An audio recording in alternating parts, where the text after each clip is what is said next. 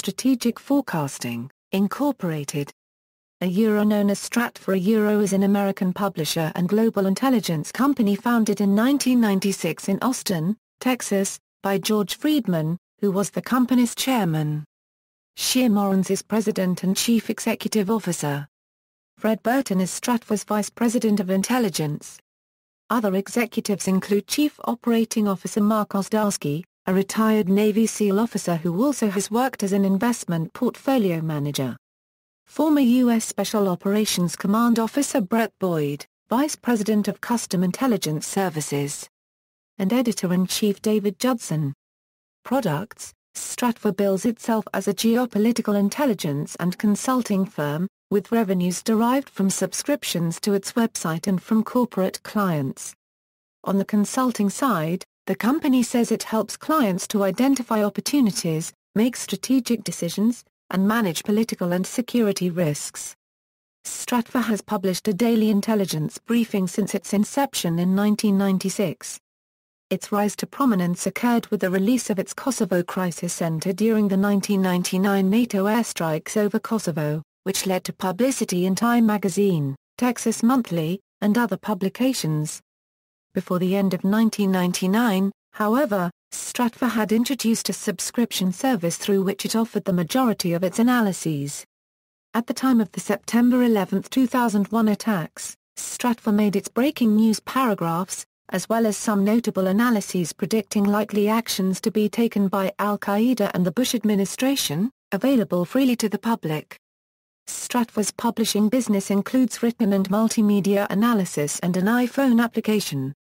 A monthly publication called Compass was launched in June 2014, adding a third tier to the company's subscription business model.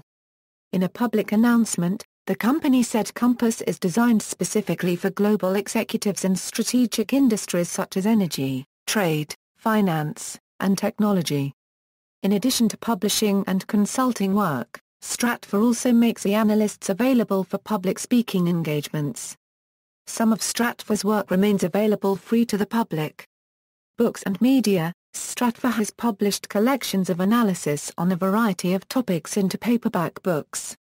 Topics include user guides to personal security, the devolution of jihadism, and the U.S. war in Afghanistan, according to a series of promotional videos on the company's YouTube channel.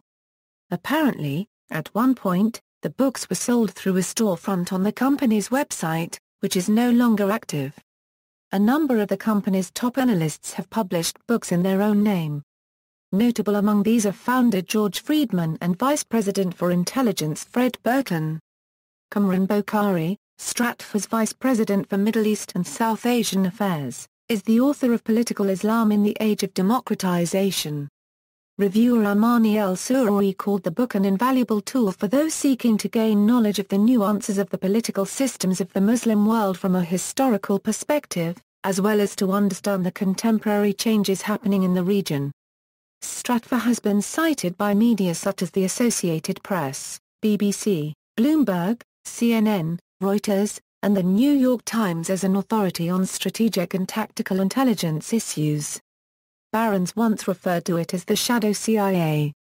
Barron's Jonathan Lang has called Friedman one of our favorite experts on geopolitics, saying, his judgments tend to be more nuanced and long-term than those of the press or Wall Street. More recently, The Atlantic's James Fallows referenced a Stratfor article on U.S. strategy in Iraq and Ukraine, following outbreaks of turmoil in those regions. Subscribers: the subscribers list for Stratfor was confidential and the company's publicity list includes Fortune 500 companies and international government agencies. The hacker groups Anonymous and LultSec claimed to have made it public on December 24, 2011 as part of Operation Anti-Sec. Stratfor denied that the hack recovered the client list, however, instead Stratfor claimed that the group recovered only a list of news subscriptions. Funding: in October 2015, Stratfor raises $12 million in funding through a growth equity investment by Dallas-based Teakwood Capital. Stratfor's plan for the funding includes expanding its intelligence networks, enhancing operational infrastructure and moving into frontier markets. Incidents: equals 2011 hacking incident equals, it was reported on December 24, 2011 that members of Anonymous had stolen email messages and credit card data from Stratfor's website. According to the one page that remained published at Stratfor's website, its status was reported as site is currently undergoing maintenance, please check back soon. The hackers claim to have retrieved the company's client list and used stolen credit card information to make donations to various charities exceeding $1 million. The hackers also claim to have retrieved more than 200 gigabytes of data, and stated that Stratfor was clueless when it comes to database security. The credit card data was in plain text, and many of the passwords were simply the name of the company. The failure to encrypt the card data was called an embarrassing mistake for a company specializing in security by Zoe Fox of CNN. The list of the leaked accounts has been made available online for users to check if they are affected. Stratfor advised employees and clients not to state support for their company publicly, fearing additional attacks against those who did so.